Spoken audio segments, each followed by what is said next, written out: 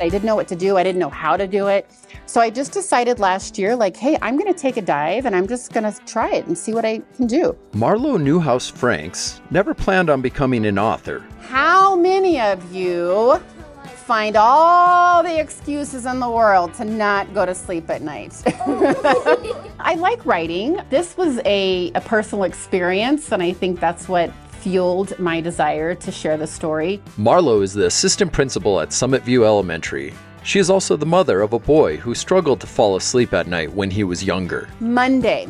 I don't want to go to bed, Landon shouted, swirling in the bathtub. I just, one night, pulled a mom trick out of my hat and it worked. And when it worked, I was like, this is a really good idea. And so I've sat on it. I wrote it when he was in kindergarten, and just last year decided, like, what am I doing? I should do something with this, and just kind of took a dive and started the process of self-publishing. Marlo sees her writing as a chance to share what she has learned as an assistant principal, but also as a mother. I have a spirited child. My kiddo's on an IEP. He's got ADHD, dyslexia, all of the things, and I have had to learn a lot as a parent. I know for me, as I struggled with when my child was younger and not knowing and learning and navigating this, having relatable people that could understand and could relate to the same needs that I had made it a little bit better. So what I want to do is take the things that I've learned as a parent and put them into books for families to be able to share with their kiddos. 5,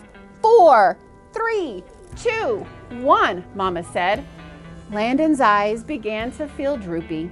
Mama, he yawned, do they eat popsicles in space? This page here, the very first night, because this is actually the true event of what occurred, word for word. This is the page that I had sent. And when she sent this spread, I fell in love, and this is how I knew immediately. I had this vision, and I didn't even share any of that, of him just kind of sitting on a sun or a planet and just like looking up popsicles, and then also him being on the rings of Saturn. Marlo hopes that both parents and students find inspiration in the pages of Popsicles in Space. I hope students take away the idea of creativity and imagination and that anything's possible. For parents, I hope that they see sometimes those random things you pull out of your hat or back pocket work. Marlo has found literary success with Popsicles in Space, and the book has had an incredible impact on her relationship with her son. This created a bond between my son and I. He's in 8th grade. He took the book to school as an 8th grader, which is huge for a middle schooler,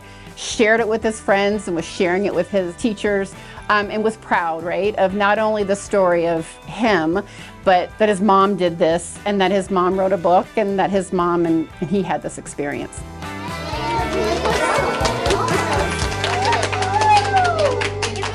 Give it up!